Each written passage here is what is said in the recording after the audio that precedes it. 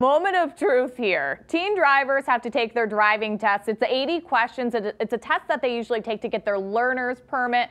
While they don't actually give out the actual test, I was able to take the practice test. A 3-second following distance permits a driver to brake out of problems at speeds under 45, 65, or 55 miles per hour. Do you know the answer? Because I did not. And that's not the only one I missed.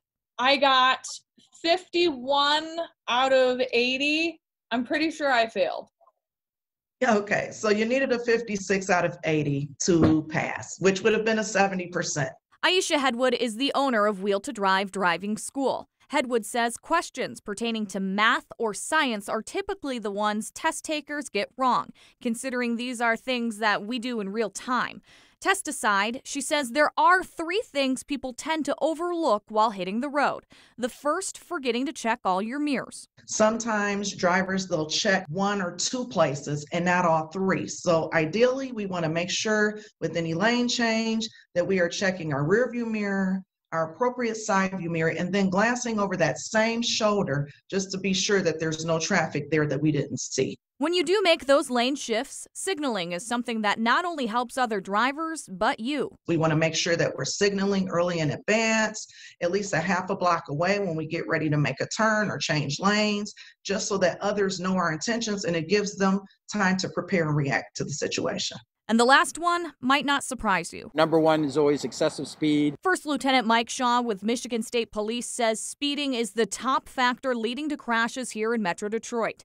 During the pandemic, speeding has been up. Hedwood says if you notice yourself passing other cars, it's a good indication that you need to slow down.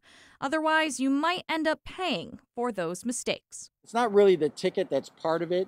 It's more of that's the last kind of form of education that a police officer can actually provide. Now, one interesting takeaway that I learned from First Lieutenant Mike Shaw, those Michigan U-turns are only supposed to be 1 lane and less marked. So if you're the second car pulling up in that Michigan U-turn and you get a crash, you'll get a ticket. Now, back to my test.